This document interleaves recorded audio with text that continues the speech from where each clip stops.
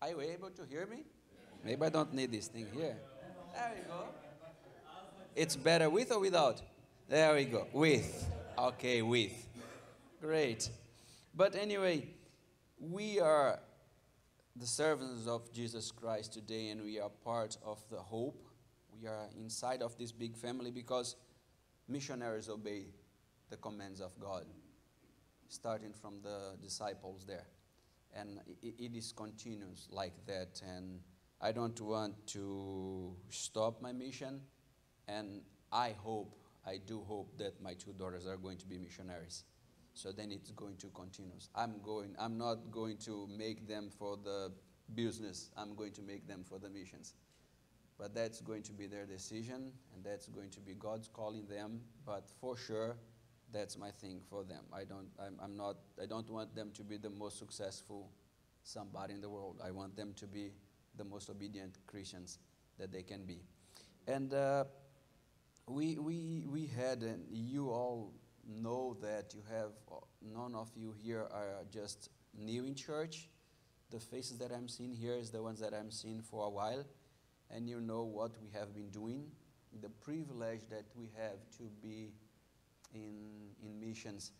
And I'm going to be showing you some pictures, and it's very hard to summarize 1 year or 2 years in a place, and especially doing that in pictures. And when you see that red there, it's not that color of red. It's a little bit more red because the screen is going to be different, But it's just to try to bring our imagination here to what I'm trying to be speaking. And don't worry, you are not going to be listening only to my voice. Kimberly, after, she is going to come up here, and she has a sweeter voice than mine. I know that. But anyway, this is our house. It was our house in Fiji. We were living in a city called Lautoka. Lautoka is the second biggest city in Fiji. And we were blessed to be in that place. From the second floor there, it had like a L shape, our apartment. And we had 1, 2, 3, 4, 5 rooms there. And our room was the biggest one. And there's another one, actually, biggest one, like good space. And then there was another one that has we could put 8 people, 10 people there inside. I think the maximum that we got there was 16 people inside our apartment for a whole month. And wasn't like crowd, was fine to be. So that place has been rented by Marine Reach for 16 years, if I'm not wrong. And unhappily, we just lost that place. Marine Reach used to rent 3 houses in Fiji. We cannot afford to keep doing that because there is no mission, there is no ministry going now. So they had to give up 2 of this business, and our house went on that one because that was the most expensive one to maintain, because we kept the top part there and also the left side here, on this way here, it was a big garage where we keep our equipment.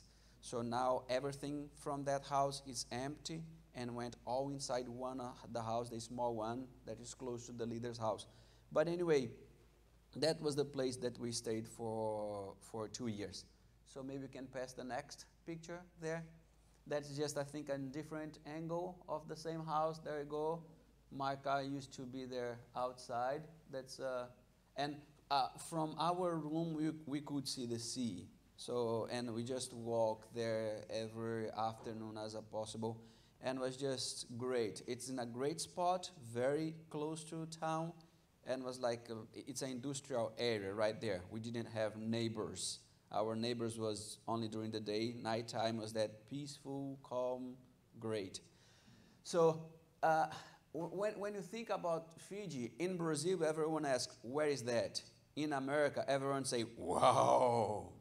No, because when we think about Fiji, that's what's come because of the blue water and the white sand beach. So I'm going to show just some of these pictures of the beauty of Fiji. Not that I can do that here because this was where we went. That is one island. in that island you don't have village, you just have one resort. It's one of the most prestigious resort in the country there, and that island belonged to one family, to one single family. So the resort has to pay the lease to that family. And Fiji has 330 islands.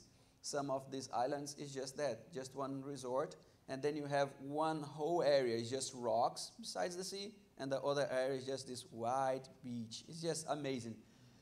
So you can pass, keep going on that one. That one was this. We stayed in this resort for 2 nights, I think. That was our goodbye of Fiji.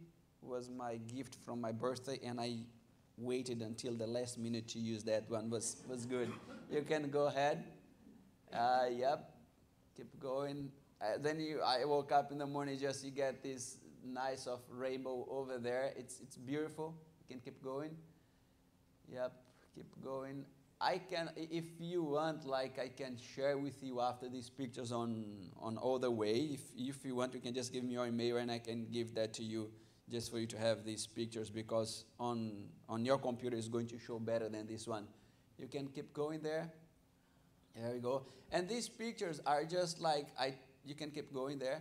It's just taken with my phone, no filter, no anything. It's just beautiful like that. That's just in our house. Close to our house. I used to get very amazing pictures of sunset. I have maybe 60 pictures of sunset in my phone, and it's just one most beautiful than other. So when you think about island, of course, that's one of the ways of go to the sea to fish, for fishing there, and that's just the most common. Is just some bamboos. You cut some bamboos, tie those using some kind of not just one of the wine. I don't know how that. It's just all as rustic as it can be. But that's one of the way to go to the sea and get some fish there, just floating on the water. And they know how to do that. This is one of the fastest way to go from the main island where we used to live, where we are living, to the second main island. So those was the 2 main islands in the country. That one here, you see that there's this kind of a big open here. You go with your car, bus, truck, everything goes under there. And then once you park your car under, you go upstairs and it stays. There we go. There we go. Whoa, Mike.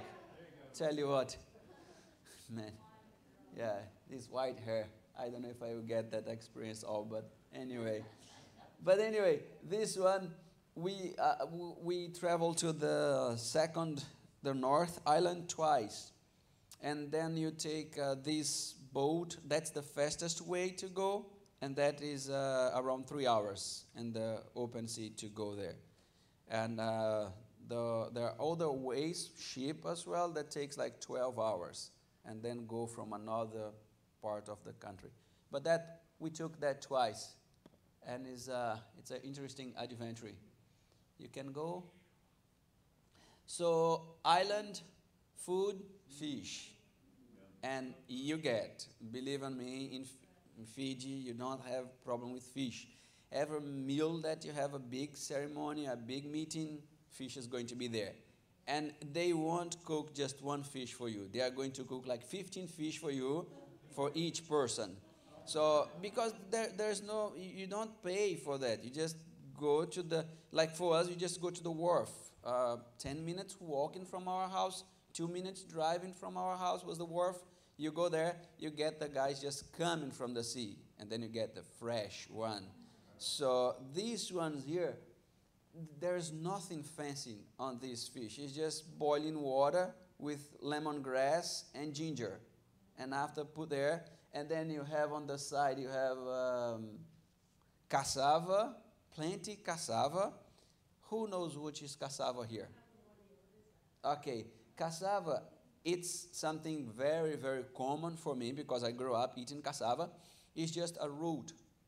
It's a kind of a root that the tree of cassava goes big like that with some branches. And then you have, on the bottom, you have, I would say, 8 cassavas that it's thick as my arm here. It's not that thick, but just for you to have idea. And can be big like that here, even bigger. So once you get that from the ground there, you just peel, and it's very easy to peel, and then you put in the water, boil that. It's like potatoes, let's say like that. I should start like that. But anyway, it's like potatoes. Okay, it's a kind of a starch. And from cassava, you can do a lot of things.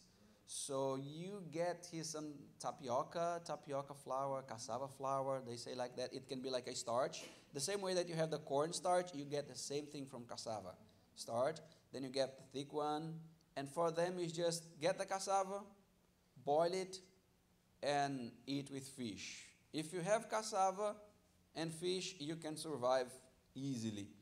So I remember that the first time that Kimberly and I went to the market, and you go to the market and have piles of cassava because that's what everyone eats. And then I asked, so I just want this small here. And she looked at me and said, do you know what is that? Do you eat it? I said, yes, I do. Huh, I thought it was only Fijians that eat cassava. But no, in my country, we do with cassava much more than you do here. Here, you just eat cassava. In Brazil, we do a lot of things. So, fish. You are going to eat a lot of fish there. And one thing that is interesting, who likes to eat fish here? Great. Who likes the head of the fish? See? There you go. In Fiji, that is the food for the chief. He is the one that gets the head. Yeah, all the eyes are good. But when I'm talking about head, let me tell you something. I'm not talking about a head in the size of my hand. I'm talking in a head on the size of this Bible here. Because fish there, it's not what sardines. Sardines are, those little things. We are talking about big fish. And it's kind of got, do you remember how many pounds was that fish, Kimberly? I think was in kilos was 18 kilos, 12 kilos, I think. 35 pounds. And that's not the biggest one. It's just a regular. You are in the sea, You can go further here. And I'm using this one here. This is not a skirt. Believe in me. That's not skirt what I'm using here. That's called sulu. Okay? It's open here. And I have a shirt under here. Most of the men's over there, they won't have. Okay? It's just this thing here. And that one has pocket. That's only for men. Woman is going to use ones that's very colorful. Kimberly, she has one there, but she made that a skirt, but that can be made just a sulu as well. And that is just a formal way of dressing in Fiji. You go to the banks, that's what the guys are using. You see the kids going to school, all of them using the skirt or the sulu. So that is just, and I don't think, if I go to church in my 2 years there, using my shirts on the Fijian church, using my pants for 4 or 5 times, that would be the most, because after a while it's just sulu, and that thing is just easy. Our men, we men is just using shirt at home, the pants, just put that thing around and go like that, good to go. Don't need to do much. So that is just a normal, I don't know if that day I was speaking in church, but that is just a normal way for us there to go to church. You can go to the next one. So on the left side, you are going to see Ben, Ben Rokovu. He is our, Ben and Kamba, he and his wife. They are the oldest couple in our ministry. They are the local ones. And they are responsible when we are doing outreach to cook. She was the one that feeding us. And again, when you go to Fiji, feeding it's taken serious because you eat a lot. And Ben, he was our spokesman because our leaders there, Daisong and Roina, he's from South Korea, she's from the Philippines. And when you go to the village, you speak with them in English, they are going to understand. But when you speak in the older language, Fijian, you open more doors. Ben, he is our spokesman there. So we went to visit this man. that we met in one of the outreaches. So I put the picture of them there just to you to see this natural color of a Fijian there. And we are going to have some other pictures from Fijians. Um, last year, we didn't have much activity as a ministry, Marine Reach Fiji, because what we were doing, we were not able to do last year. Because of that, Kimberly and I started praying for God for opening doors for us. Because get my situation, I am a missionary. I came to this country not to live. I came to this country to work, and I am being paid by my church to work. I'm not paid by my church to be at home and relax and say everything is stopped, so I just take my rest here. You get this feeling of, Lord, I'm here to do something. I am here to do something. I want to do something. And then you start to get this thing of, till the point that you understand that's not you doing. God is doing through you. And unless we understand that, we are not going to be a good tree that produces a lot of fruits. Because it's Him working through us. And sometimes He just tells us, stop. Say, God, but no, just stop there. We were talking about Elijah and Elisha. And how many miracles I think in Elisha? The first one. It's hard for me. Thank you, Pastor Mark, that for him was hard as well. So I think it was 7 or 8. The other one was 16. But when you think about lifetime, that's not that much, right? 8 miracles in the whole lifetime, and like God, I can do more than Elisha. Why? Yeah, I'm a full-time minister. And sometimes it's just this fight that you have, and we were having fight in our hearts, in our mind. Why God brought us back to Fiji? Why we are back here? Now the country shut down, we cannot move. And that was interesting because we started praying and doors start to open for us. And relationships start to open for us. And in these relationships, we met this couple here. On the back there is Tuma. On my side here is Judith. The boy is Micah, and the little girl is Sina there.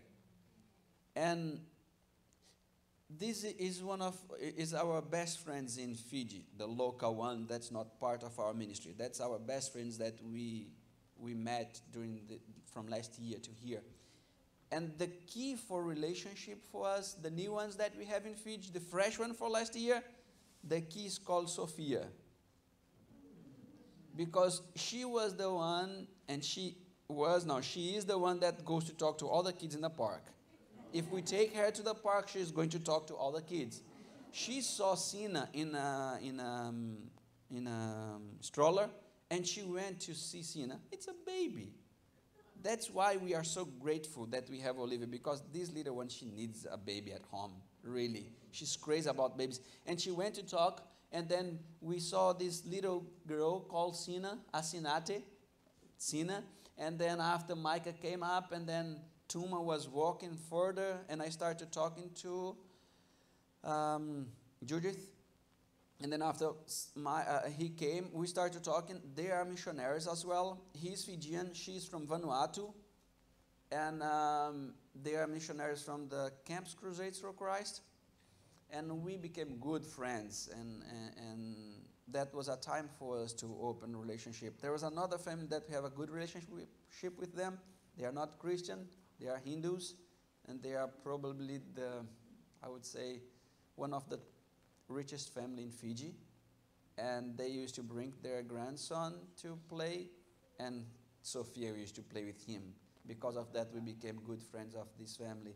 And it's just this thing of that, the relationships that I have in Fiji that is very solid, that we have that is solid, it's because our time last year, we hope to go back. If we go back, the Lord allowed us to go back, we have solid relationships there. And if you want to be a witness of Christ, you have to have good relationship with people that they know that you act in a different way because of who lives in you. It's just that. I'm used to that of go and preach quickly and come back. Go and preach. But when you develop a relationship in a long term, people start to see the fruits in your life and the way that you do. So we got good relationships last year because we were stopped. If we were in a move, we could not do. So it's things that we cannot understand sometimes, but everything we go to God in prayer, and if we listen to Him, He is going to direct us. You can go the next one. That is a visit that Ben and I did to another village. You can go ahead. That's another family that we met. This is Jerry here on the left. Back there is Anna. And then you have Litia, Victoria, and Agape. We met this couple last year in Fiji as well. They were missionaries in YWAM for over 10 years in India. And the amazing thing is, Anna is from Brazil. Brazil, it's a big country. Anna is from the capital of my state. Our talk is the same. Our taste for food is the same. And we met in Fiji. And now they are back in Brazil. When we go to Brazil, hopefully you're going to meet them there. It's these connections that happens that only God can make those connections. And good friend of us. And Jerry, he's, like I say, he's Fijian. He met Anna in India. They married in Brazil. And has been maybe like that. And their kids, Agape, the front here, I think she's 6 or 7 years old now. And she talks Portuguese and English like easy, back and forth, back and forth. And I hope Sophia is going to be like that. You can go next. They have, because our city is this biggest city, second biggest city in Fiji, we have this boarding school. And a lot of kids come from the islands to get high school education in the main island. And our, like I say, our city has some good boarding schools, and they have one that's only for girls. So then it's a Christian boarding school from the Methodist Church, and then they invited Kimberly to speak to the girls over there. And you know Kimberly more than I do, and she's this shy girl that she doesn't like to talk much.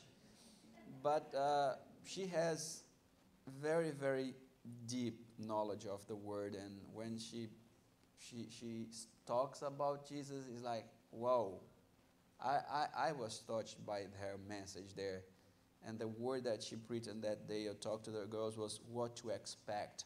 What are you expecting? It's good to have something to expect. And I remember that she told them that Jesus expects us to be with Him so then He can show us His glory that was given before the creation of the world.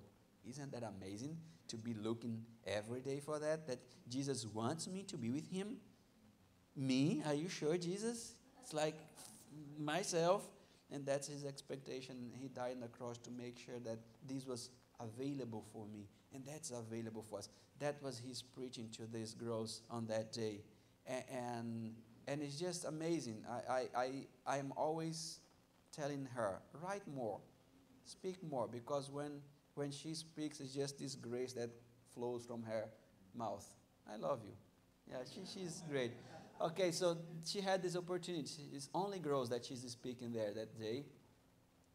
And then the next one, on this thing of asking God to open doors for us, and praying and get all my fights with myself. What should I do? I told Kimberly, I'm going to the market. That's where everyone comes. I'm going to the market to pray and read my Bible there and just spend some time there. And I did that, I think, for 3 or 4 times. And as I was sitting there, this lady on the right, her name is Amlesh. She's a widow, and she has these 2 sons. The left one is Rajnil, and he is deaf and mute. And the middle one, so that's the oldest one on the left, and then you have the middle one, that he's a normal boy. But she has been struggling for her pretty much her whole life. Or I should say 20 years is end. It's finished for 20 years now since her husband died. And he wasn't a very good help for her. And she has been struggling, and she goes to beg in the streets. And then I was there, and she came to me, and I said, okay. If I started talking to her, I say, see, if I give you $2, what good I'm doing to you? What can you get for that? Maybe rice? You eat rice today, tomorrow you are hungry again. You need more. You know? But I have something that if I give to you, it's going to last for life. And there's no money that's going to buy on that one. We can talk more about that one. And then I opened for her, and then she started to show me her needs on that first meeting. I say, okay, let me tell you something. You know, I have my Bible here. I'm a Christian, okay? And I don't do things without pray on that one. Let me pray about you. Give me your phone, and I will pray. And took a month, I think, and then I met her in the streets. And because I'm white, it's easy to identify myself. I'm not in the middle of the crowd there. So she came and she started to talk to me. And then from that day, we started helping her every month with food. And because we had some help, we were able to do that. Every month, I go to the market and say, okay, you have this amount. Go and get what you need with this amount. Then she did, and I say, I want to visit you. And we started doing a weekly visitation to that family. And I just want to show you some of places of her house there. And one of her needs, and I went to go to her house, and one of her needs was, she was living, it's amazing when you go inside a house like that, and was just when rains, it gets water a lot inside. You can pass there. Somebody helped her a little bit, and he stopped on the middle. And that is the trouble when you're trying to help somebody. Don't start if you can't go to the end. Because otherwise you are going to be called a fool. That's what Jesus talked about. If you go to a war, make sure that you can win the war. Otherwise, just surrender. Don't kill your soldiers. If you want to help somebody, make sure that you go to the end. Otherwise, you are going to make a mess. And that was what happened with her. And it was, you can go for the next one. That's her house. And she wanted to make something big because her house is pretty much the only one that has two stores there. And it takes a lot of money to make that. You can go for the next one, next picture there. It's just, and she has this, it's a concrete over here. And that back there isn't a concrete. So that's just a box for water right there. So if you go for the next picture, it's going to have right on that part there. We had to put a concrete there to try to create a safe space for her. But then, again, takes money. Takes money to do that. I'm not a builder. I can help, but I'm not a builder. I have to project. I cannot just make something in a way that is going to be good for 1 year and then plop, collapse in her head, and then this missionary come to Fiji and help to kill a woman. You know, you have to think ahead. And then I started looking, how much do I need to do here? What can you do? Came to her, I cannot help you with all. What can you do, and I can help with the rest? So we were able, you can go ahead, we are able to help her to cover that back and that front there. You can go ahead a little bit. And again, because that was complete, the job there. I think the next picture, let's see, no, go back. Yeah, the other side we helped her as well. And we were able at least to, because now she can stay under that thing there without the water. And cyclone hits Fiji at least twice a year. And hit bad. Where it goes, hit bad. And flood, it's awful there. So anyway, we are able to do some help there. It isn't finished, but at least it's better now. And we did a little bit more, and I'm almost giving to you. Okay? This next picture here, it's when I went to the other island to teach. I was able to teach on this course that was, I think, for 7 weeks, and I was given the opportunity to speak about Christian relationships. And for me it was a good challenge because when you are preaching for 30 minutes. When you are teaching, you have to prepare your material, you have to speak during 2 hours and all the topics. And that was my first time doing that in English, and was a great opportunity for me, good challenge. And you are going to grow when you get challenged to do something bigger than you have done so far. So next picture there, and that's our class. And it was a good numbers of youth over there. And then the next picture, I believe it's my last one. This was a picnic. Where you go for a picnic in Fiji? In a beach, of course. You don't go for the mountain, you're in a beach, so you go for the beach. And what you eat? Fish. And what they had prepared for me when I got there?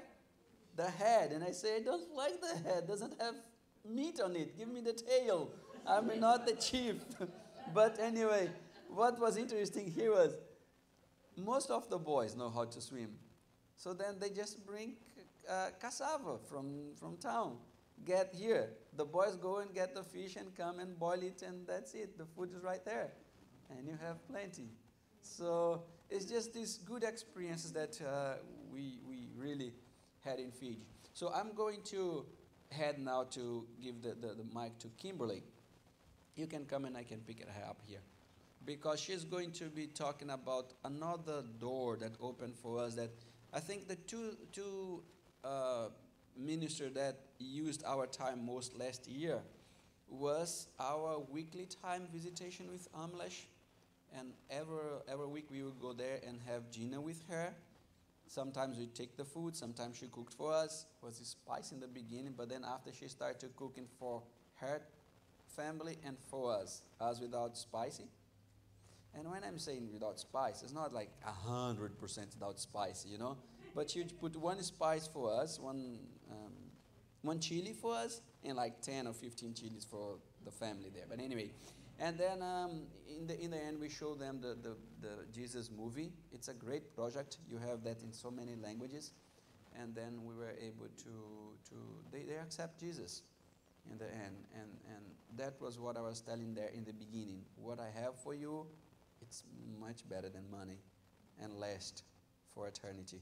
So, and then the other opportunity of ministry, Kimberly is going to talk to you a little bit about that one.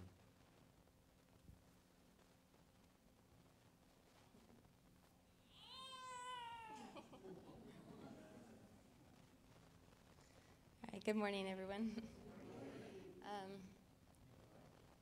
No, I'm going to show a video first, I think. So the other ministry that we got involved with was Homes of Hope, and I think those of you who've read the newsletter read about that also. But we were looking, I just got the idea to look online and see what other ministries there were, because our ministry, what we did, couldn't really happen during COVID. So I decided to look and see if there were other places that took volunteers that were still able to work. And the one that caught my eye was Homes of Hope, and I think the reason it caught my eye was because they recommended a book we had just finished reading. And we had read the book and loved it, but thought, like, how would this look in real life? It's hard to see how we could go from where we are to doing everything that this book recommended. And this organization said, we would like all our volunteers to read this book first. And so we thought, they must be trying to live out the principles in this book. Let's see if we can visit them. And so that ministry was Homes of Hope. And what they do is they try to rescue, restore, and reintegrate girls that have been trafficked or abused. Most of their girls are 15 to 17. They have a target age of 26 and below, and they say their youngest victim was 3 months. So I'll talk a little bit more about them afterwards, but I'll let you watch their video that they've already made about what they do first.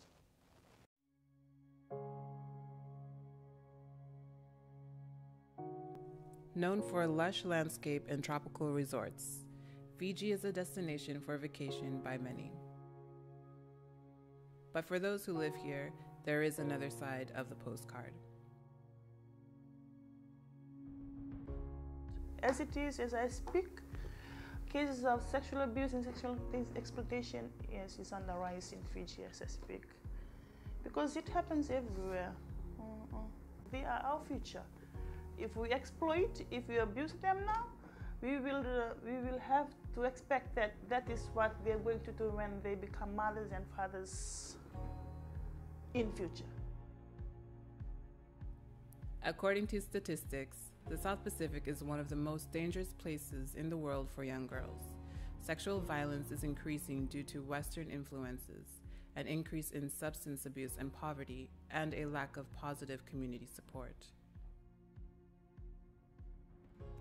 So my husband and I and our 6 kids came to Fiji in 1997 thinking that we were going to start an orphanage, and God had other plans. He used a woman and her daughter to direct us, and this daughter's name was Pinky. And when we first arrived, Pinky was about 9 or 10 years old, and she was begging on the streets with her mom. And after a year and a half, we noticed that the daughter was now developing into adolescence, and the mother was selling the daughter to taxi drivers for money. And so we realized at that moment that had we been able to help the mother, that perhaps the child wouldn't have been trafficked. Our vision is of a future where women and children are free from the stigmas and the cycles of forced sex. We work towards this goal through a number of programs, including long-term residential care and support, community-based outreach, and building a coalition to replicate our efforts. Our residential program offers a 3-pronged approach to help surviving victims, rescuing them out of their current situation, restoring them to wholeness, and reintegrating them back into society. During their stay, women are supported to navigate the responsibilities of pregnancy, motherhood, parenting, social enterprise, and other aspects of life. Counseling and medical care is provided to foster healing from trauma, and women receive education and small business skill training. We believe this extended care is essential, as residents need time to heal and be empowered to become successful, independent caretakers for their family and valued members of their community. Additionally, the social enterprise programs serve dual purposes: hands-on real-life business experience for our mothers, and a sustainable income to help support and fund the running of Homes of Hope. Secondly, Homes of Hope runs community-based outreach programs, advocating on behalf of women and setting up safety nets in at-risk communities to stop the destructive cycle. As a key component to this process, our team works to build relationships with government officials, village leaders, and churches. The way forward is to continue to provide awareness programs, continue to work with the victims. We need to be, as a ministry, we need to be working together in collaboration with those who have experience and expertise in the ground in addressing such issues. And so Homes of Hope has been identified as one of the leading agencies that is working specifically with victims of C-section. Beyond Fijian borders, Homes of Hope is working in other nations in the South Pacific to share knowledge, develop partnerships, and pioneer projects. Sex trafficking in Fiji is similar to other nearby Pacific nations, and Homes of Hope strives to be a resource to those nations. Mark and I and our staff, our local staff, are so excited to see what God will continue to do, and we will push on to creating safety nets in communities and continue on helping to rescue, restore, and reintegrate women. Vinaka.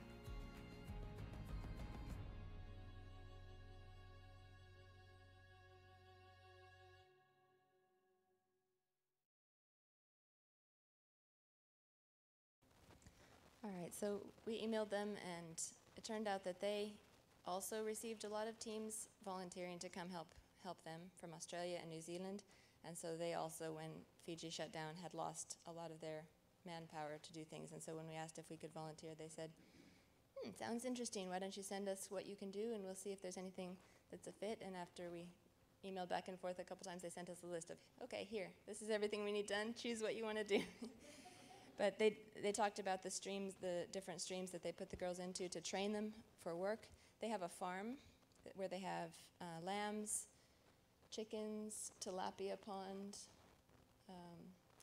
They grow a lot of their own food. They have a big garden. They have a baking stream where they train the girls to do baking to sell. They teach, if the girls choose sewing, they have a sewing class and room where they can train them to do tailoring, and there's a hospitality stream where they teach them to train them to work in the hotels, which wasn't as as full right now because they don't have, but they do have a guest house on their farm where people can come and pay to stay, and then the girls have practice to fix the rooms and clean up the rooms afterwards, and so service. And so they choose a stream, and then they're trained during the time that they're there. It's usually around 2 years that they're there, 18 months to 2 years. And so they're trained in that as well as in Bible study and financial responsibility. They do actually pay the girls for the work they do, but they also require them to pay rent. So it's kind of and then they put the rent that they get into an account for the girls. So it's kind of a circular thing, but they're training a lot of principles of finances for the girls while they're there. And so there were just a lot of interesting things that we got to learn. Marcus helped a lot on the farm with a lot of there's one man that's over the farm, and he had a list about, 3 pages long in a notebook, small writing. And so Marcus got to help him with some of the maintenance and the construction that needed to be done. And they let me help with writing some of the classes on pregnancy and childbirth that they were training the girls in. So, and then I got to teach some of them too on the trips that we made to Suva. And we got to do some Bible studies with the girls. They have family nights, and they try to really give the girls a family while they're there so that they see what a Christian family, functioning family looks like. And then we also liked that they do go into the villages and work with the girls' families as well, so that when the girls get out and go back into their villages, the village already has a safety net and the family has a safety net to help the girl reintegrate. And then they have also chosen, I think it's 30-something villages that are high risk for girls, and they're working with those villages, with the leadership in those villages, and they send their team, the community development team, in and do training with the leaders to try to prevent. So it was a really interesting experience and a blessing to get to be part of that. And Lynn Rush, the couple that started, they had us over to their house the last time we were there for dinner, and she said, "I'm really worried about you two going back to America. It's going to be such a culture shock for you."